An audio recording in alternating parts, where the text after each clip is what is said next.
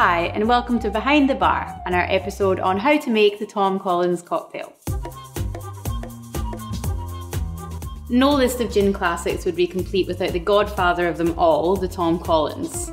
The soda water here makes this a perfect afternoon tipple when the sun is out, keeping you both hydrated and revitalised. The Tom Collins is part of a whole family of cocktails, one of the oldest and most illustrious families of cocktails, so we should definitely dedicate a full episode to them.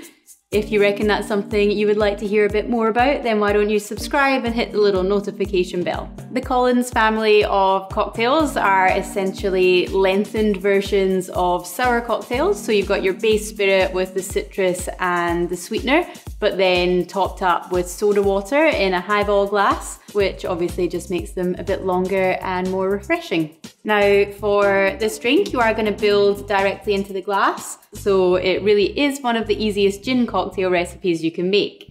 All you need is a jigger, a highball glass, and a bar spoon, although even that's not really necessary if you're happy just to use your finger to stir.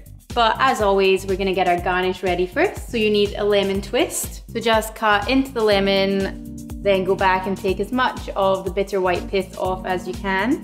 I'm going to trim it down a little bit because I went a little bit overboard and ostentatious on this one. Then you can use the same lemon for your lemon juice. I just do a little cross score in the lemon, and it just means when you squeeze, you don't have to fight the lemon quite as much. It makes it capitulate a little bit easier. And we're also going to pop a little cherry garnish on this. Really just because the Tom Collins comes from the era where every single cocktail pretty much was garnished with a cherry.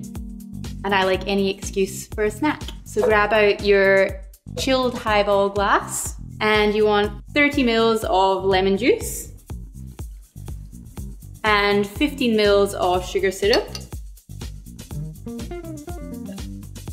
And you want 60 ml of gin.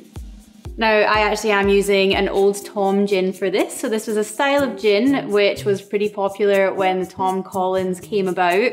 It's a gin which has sometimes actually some sugar added, but definitely a lot kind of sweeter style botanicals. Back in the day, it was basically to mask a not very good base spirit and was the forerunner to London dry gins. So if you can find that style, then it does just add a little bit of sweetness and roundness to your finished cocktail.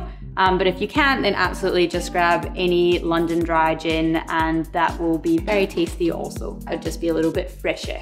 Top with soda water. I usually start with about 120 ml if it's quite a large highball glass. I do tend to add the soda water in before I add the ice.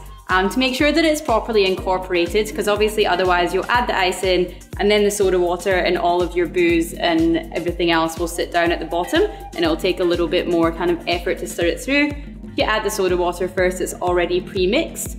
It does mean that unless you sort of are pretty familiar with the size of your glass, that it is a little bit of a guessing game as to how much soda water you want to put in.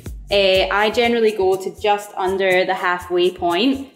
And obviously you can always top it up at the end if you've slightly under diluted it. You'd much rather do that than add too much soda water and have it spilling everywhere. Add your ice. The whole point of this drink is for it to be spritzy and refreshing. And so you want to pack as much ice in as possible so that it'll get really cold and stay really cold without diluting too much. So try and make it so that none of your ice cubes are floating off the bottom of the glass. You want it packed full of ice. Then grab a little bar spoon and give it a stir. If you don't have a bar spoon and you're at home, then your finger works just as well. Probably don't do it in a bar and try and charge someone $20 for a cocktail though. Give it a little taste. So lemony. Then pop in a straw, grab your twist and give it a little fold over the top. Then pop your cherry in as well and you're ready to serve. So now you know.